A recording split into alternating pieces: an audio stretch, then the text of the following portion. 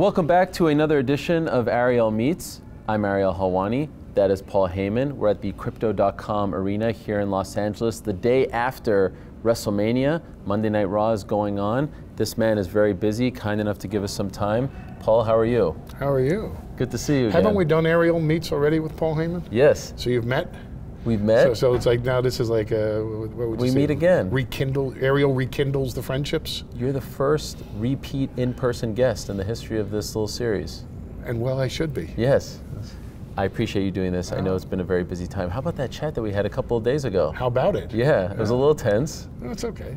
But it was good, and he ended up giving us a prediction and a spoiler. Roman Reigns did. He won on Sunday. He defeated Cody Rhodes. What did you think of the match? Loved it. People were surprised. Well, direct question, direct answer. Yes. You know, that's like saying, hey, do you know what time it is? And they go, 4:30. No, do you know what time it is? Yes, I do. You know, you haven't been in depositions a lot, have you? No, I have not. I'll consider this one of them. Okay. People were surprised. People were shocked by the finish. In the long run of great matches that he's had, where would you rank that one? That was an incredible match, and the ending to me was great because it was unpredictable, right? Didn't see it coming. Where would you rank it? I don't know. I haven't had a chance to digest it yet. I like the fact that everyone walks in now thinking this is the last title defense. You know, and I experienced this before with something I had a hand in ending, which was the Undertaker's undefeated streak at WrestleMania. And every year you sat there and you said, oh no, this is it. And during the match, the audience is actually anticipating and salivating for this to be the moment that they get to witness the historical 3 count on the Undertaker to which the streak would finally end. And then of course when Undertaker would defend the streak, they'd sit there, oh yeah, I don't want to see this end, I can't wait to the next chapter. And then it finally ended. And you know, the audience was shocked because they thought they would see it, they thought they would see it, they thought they would, no, they didn't get to see it. And this was year after year after year, and then they finally got to see it. And I think that's the same thing with Roman Reigns' title defenses now. You hope this is the one, you think this is the one, you're sure this is the one. You watch the match happening and you go, you know this is the one, and then it turns out not to be the one. Oh man, I can't wait to see the next chapter. And the response tonight to Cody Rhodes, which was louder than the response last week to Cody Rhodes, which was a response more passionate tonight for Cody Rhodes, which was a response of an audience that believes in Cody Rhodes this week more than they did last week when they hung their hopes and their dreams on him. And he didn't disappoint them. We disappointed them. We took that away from Cody Rhodes. Roman Reigns took that away from Cody Rhodes and the audience, and they blame Roman Reigns for it, and they appreciate how close Cody came, and they know now, they know the next time Cody Rhodes steps in the ring with Roman Reigns, this will be the one. That's the business. That's the business at its very best. That's promotion at its very best. That's storytelling at its very best. That's what you want. You want the challenger to come out a bigger star than he would have been if he had won the championship, because then where do you go from there? What's the story to tell? Now you know the story. It's Cody's redemption. He's coming back from what was just taken from him, from the defeat that he suffered that he didn't deserve to have inflicted upon him. What do you say to people who say last night was too perfect? Should have pulled the trigger last night. That was the one. Maybe Cardiff wasn't the one. Maybe Montreal wasn't the one. But this was the one. We'll be hearing this all summer long, won't we? It's perfect. The stars are aligned. Here it is. It has to happen now. But we've been hearing this the whole time. I was hearing this 2 years ago. I heard it last summer at SummerSlam with Brock. I heard it at the Royal Rumble with Kevin Owens. I certainly heard it in Montreal with Sammy. Did hear it in Cardiff as well with Drew McIntyre. And I heard it 2 SummerSlams ago with John Cena. Oh, this is where John Cena gets number 17. Oh, wouldn't it be perfect if he beats Roman Reigns for it? Oh my God, this is it. John Cena becomes the most decorated heavyweight champion of all time. Perfect. Everything's in line for it. Of course it's in line for it. That's how you make a challenger. If the challenger's like, I guess this would be okay. Well, nobody's going to buy that. Oh, this is it. It's perfect. It has to happen now. That's the promotional business. And so at this point, do you think we are leading towards a rematch, whether or not he wins or not? Is that the best move, or is the best move to make people wait for it, want it, desire it, but go in a different direction? I think whichever is the biggest box office. If the biggest box office dictates, let's get to it right now, this moment, tonight, well, we would do it, but we've already sold out the crypto arena tonight, so that's not the biggest box office. If it would dictate, let's do it at the very next premium live event, well, okay. If it would dictate, let's do it in London at the stadium, okay. If it would dictate, hey, let's go get a Cowboy Stadium again and do it there, okay. It's you go for the biggest box office. It's a business. And the business is to sell tickets and streaming and sponsorships, et cetera, et cetera, et cetera. When will people be at their peak of the desire to see Cody challenge again for the championship to such a degree that they're willing to pay the most money to see it happen? When you heard the pop for Sami and KO on Sunday, and the one on Saturday when they won, but for me, like the one when they crashed, that was deafening. Yeah. How does that make you feel? Because you're a big part of that pop. You helped make that pop happen. Well, I mean, a year ago, you know, Sami Zayn was being body slammed by Wee Man, running into a 5-foot plastic hand, losing to Johnny Knoxville at WrestleMania. And this year, he is one of the uncontroverted biggest stars on the entire planet in this genre. And again, when he comes out, my God, the reaction to him. We had a big part of that. He got that rubbing up against us and coming up against us. Kevin Owens too, hotter now this year than he was last year in the main event of night one against Stone Cold Steve Austin.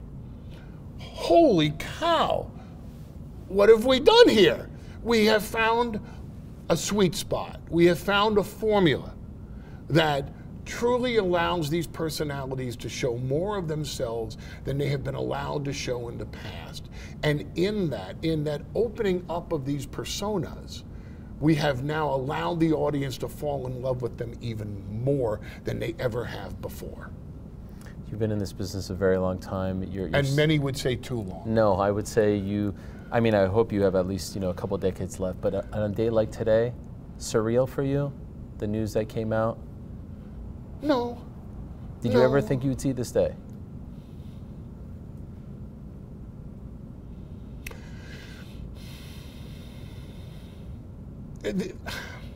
Yes and no. Vince McMahon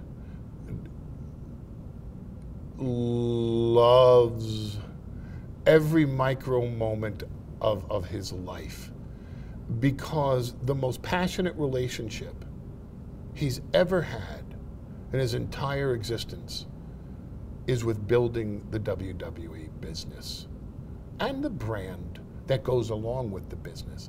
But it's the thrill of building the business. He is truly the ultimate disruptor. He disrupted the professional wrestling industry to the point where it's now called sports entertainment. And then every time he found a niche pattern, every time he found what he was looking for in the industry, he then disrupted that whole game plan and went to something different. We were making hundreds of millions of dollars on pay-per-view. He went streaming. We have this whole concept about streaming. Then he makes the television license fees the true bread and butter of the company. Then he builds the stock to such an extent that the company's valued at $9.5 billion. He's constantly disrupting his own business plan and marketing plan. So to that degree, you know, strategic partnerships, mergers, et cetera, I could see Vince doing whatever he felt was going to build this to being bigger, better, stronger, more resilient to any kind of storms that could happen in the future. The collapse of television itself, streaming is taken down by a foreign government who's infiltrated the systems of the United States. Whatever happens, that we're going to survive and we're going to thrive. So could I see that? Yeah. This particular move? No. But that's what makes Vince Vince. I mean, that's why he has a company that was valued at $9-point-something billion, because he will see things that we common folk don't. Two last quick things. Who stands to gain more from this relationship, WWE or UFC? You know both very well. You know, the promoter in me, yes, the marketer in me, and the political fixer backstage in me would love to say, well, it's the fans who stand to gain the most. It's the audience who stands to gain the most. I don't know. I mean, we're not even 24 hours into the deal, so I can't tell. I mean, there's going to have to be maneuverings. I mean, that's just, you know, the nature of the evolution of a conglomerate. So I don't know yet. Who stands to gain the most? I truly don't. Hopefully, and the real answer, hopefully, that is shareholders. But I also, I can't vouch for something that I don't have my arms around, and I don't even think that the principal players have their arms around this yet. It's something that you have to figure out as you go along. Finally, I'd be remiss if I don't ask you about Conor McGregor's tweet to you. I think he said that he would, if you got too lippy, he would break your jaw in 3 places, and I think he called you a grandpa as well. Yeah. Your well, response? I'm not a grandfather, but I appreciate the fact that I'm old enough to be, number one, and that I'm still thriving on top. I would like to see if Conor McGregor at 57 is still thriving at the very top of his entire industry, number one. We'll see if he's even relevant at 50. We'll see if he even lives to 57 with his lifestyle, number two. Number three, it's not that he tweeted to me, I picked the fight with him. Let's be honest about this. He, as a Roman Reigns wannabe, did the Paul Heyman style, you know, title on each shoulder, and you know, and gave a shout out to himself. Of course, he did. You know, the ultimate self promoter in Conor McGregor. You know, standing 9 feet tall and weighing 155 pounds at 5'4". So, with that in mind, I said, you know, look at Conor McGregor, a Roman Reigns wannabe, and of course, you know, he you know, oh, be careful, Grandpa, I'll break your jaw in 3 places. You know, my father, who was a pretty street savvy guy from the Bronx, you know, my father used to say, if you're gonna hit somebody, you don't go, I'm gonna kick your ass, I'm gonna punch you in the face, I'm gonna beat you up, I'm gonna come get you. You know what they do if they want to beat you up? They walk up and they hit you. He's talking a good game, but he ain't coming after the wise man. And even if he did come after the wise man, what if I landed a lucky shot? Like the lucky shot he hit Aldo with, right? You know? As Aldo was clipping, Aldo clipped him and busted him open on a knockout punch that he threw. Right? Got a lucky, what if I had a lucky punch on Conor McGregor? Right? What if I did? And if he beats me up, who cares? I'm a 57-year-old wise man. I'm a Jew boy from the Bronx. This is a tough fight for Conor McGregor. I don't see him picking a fight with Roman Reigns. But then again, listen, you know, little people do what little minds tell them to do, and that's okay, because I like the little guy. He's funny to me, like a clown, you know? Like a clown. He's here for my amusement. Incredible. Thank you, sir. Congrats on a great weekend. That's it. You told me 10 minutes. I am. I'm in a hurry. I gotta go. You got things to do. Wrap it up. All right. Paul Heyman. Well, I just can't. By the way, nice suit. It is. Yeah. Where'd you get that from? Beverly Hills. Tom Ford. Wow. Custom made Tom Ford. Battistoni shirt. Yes. And was it Dolce Punta? Yes, Dolce Punta tie. Phone case matches it? Yeah, of course. Bloodline colors, baby. We're the wheel. Bloodline. Yeah, yes. We the ones. Yeah, that's right. There he is. All right. Paul Heyman has things to do. I'm Ariel. That's Paul. Am I done here? Watching.